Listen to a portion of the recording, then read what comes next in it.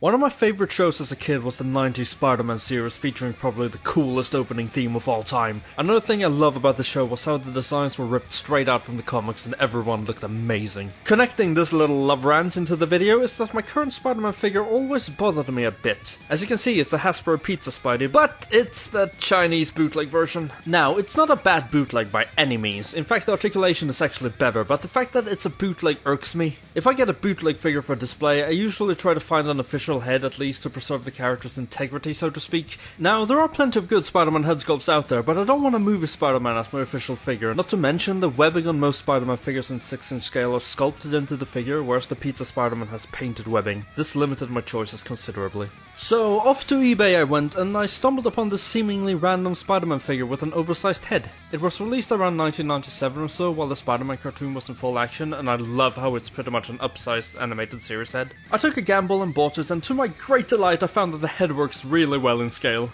Hope you like him!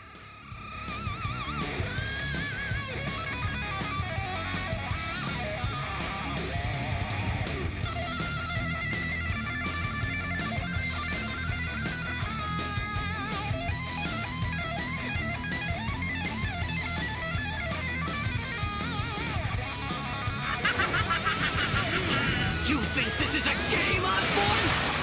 It's not!